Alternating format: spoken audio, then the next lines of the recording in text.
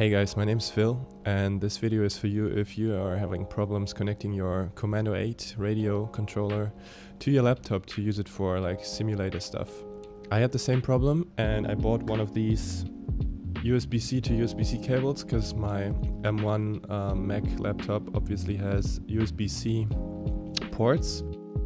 No! No! I had no idea why. I was talking to iFlight. It never worked until I found the solution. Let's get straight into it. The solution is a USB to USB-C cable. If you're using the DJI goggles to fly your drone, then you'll get this USB to USB-C cable with them. And what I did was I have one of these adapters, USB to USB-C, and it's quite ridiculous, but as soon as you connect the adapter to your USB to USB-C cable, like this, it works. And I don't know exactly why. I thought it was maybe because some cables are made for charging only and others are for transferring data. I just don't know why you have to get a connector to it for it to work, you know?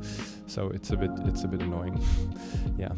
So what you're seeing here is my radio is connected to my laptop via the USB-C to USB-C cable. I am going into the settings, joystick settings, and we see there's no connection. I select joystick on my radio, still no connection. Move the sticks, nothing's happening. So we turn off the radio, unplug the radio from the laptop. Now I chose the other cable, USB to USB-C, connected to my radio. Power it up again, same procedure.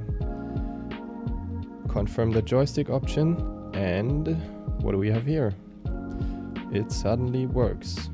So it's a bit of a mess, but this option works for me.